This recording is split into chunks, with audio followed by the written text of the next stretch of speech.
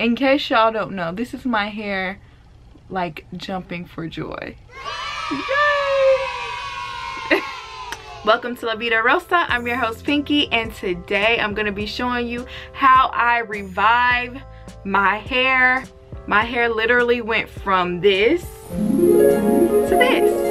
So if you would like to see how I got this hairstyle using Canon products, which are very, very affordable, then just stay tuned. But before we begin, I would like for everyone to check out my website, LaVidaRosaStyle.com. I have a bunch of cute accessories featured on that website, including these cute earrings here. And also don't forget to like, comment, and subscribe.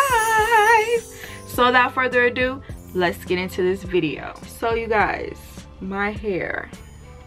I've been so lazy with my hair lately. I have a new website, and so I've been getting orders coming in, and I've been like kind of busy with that and school and different things that I haven't even really been attending to my hair. And also I've been neglecting my YouTube channel. So basically I just decided that whenever I do my hair, I'm gonna try to record it. Maybe not every single time, but I'm going to do my best to just record whatever I do. It's just been up in a puff these past few days, and so it's time for my hair to be refreshed. And I just wanted to show you guys what I do to refresh like an old twist out. This started off as a twist out, now it's a puff. Whenever you see a puff, I was lazy, so I'm gonna try to get out of the puffs because I'm just being lazy.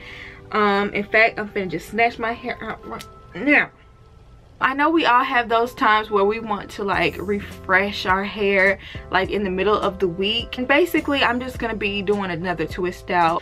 So I'm gonna be using an Old Faithful Canon Shea Butter Leave-In Conditioning Repair Cream. I feel like every natural has tried this at least once. This still works for me. It's been working since day one. If I run low on money, I know I can always buy this for $5.99. okay? The next thing I'm going to be using is Canon Shea Butter for Natural Hair Coil Calm Detangler. My grandma actually put me on this. Like she was using this. I'm like, hey, what's that you're using? And her hair's been looking so cute lately. I was like, let me try this. And also, I know this is like a dew growth oil bottle, but this is just like a mixture of a bunch of different oils. I have olive oil, black Jamaican castor oil, some of the dew growth oil, coconut oil too, like all the oils that my hair likes I have in this bottle. And I'm gonna be using that to refresh my hair as well. Wide tooth comb, got my spray bottle of just water. There's nothing extra, just water. I'm gonna section my hair off in the back. I always start in the back. I don't know about y'all. Someone told me on one of my past videos, they was like, you need a trim. And I'm like, you know what? I think I kind of do.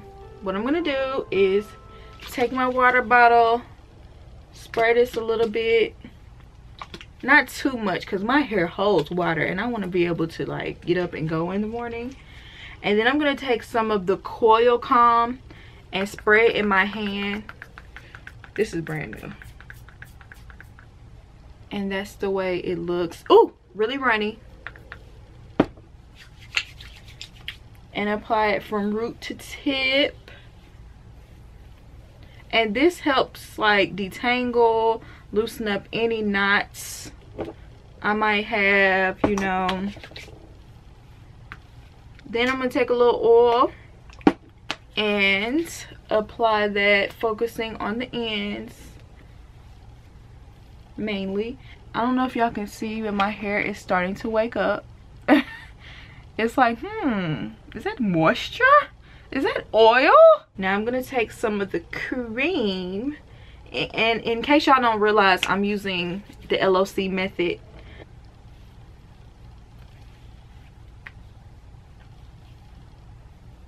Now look at that. In case y'all don't know, this is my hair like jumping for joy. Yay! Because it's been a few days and it's been a little dry. I don't know if y'all like me, but my like the beady beads in the back of my neck, they need love too. You know, they're a little bit shorter, but they need love too. Now, a little bit down, BDB. Ain't no excuse. A little bit down. I feel like these are the times that I really get to see the length of my hair. I always put a little extra cream on the ends and comb through them with the, you know, rat tail comb through those ends, and then just twist it like so. And here is my twist, and I'm gonna snip the end of that because my ends need to be snipped, so I'm gonna snip it.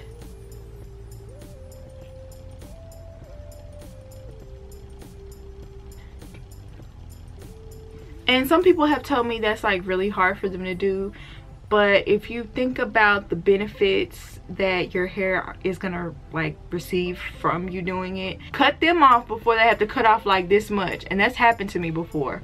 Like, I've held on to dead ends for so long that they had to cut this much, and I was just like, what? My hair? Not my hair. Your hair, girl. Snip them ends, keep them snipped, and I feel like this is a good way to do it. I always try to make sure I get my edges with oil, because that's the main thing that keep my edges intact. Somebody did my braids and took my edges out. Took my edges out right at my temples. I had like 0 edges. The braid literally came out with my edges in them. I saw the root of my edges in the braid. Anyway, my edges were gone, right? So I used a pure form of coconut oil. This is Parachute coconut oil. This is what I used on my edges. I massaged it on my hair every single night, and it literally grew my edges back. They were back within, like, I would say within like a month. Y'all don't sleep on massaging your roots and getting like the blood flow working through your roots. I used to like overlook that when people said it, but it's so true. It worked for me. You know, I've been getting a lot of comments saying my hair looks like ramen noodles. I see it. Okay, so here are my twists. This took me like 45 minutes to do, which can seem like a long time, but it goes by quickly if you like watching some on TV or like are distracted while you're doing your hair. I'm gonna take some peppermint tea tree oil. I got this from Sally.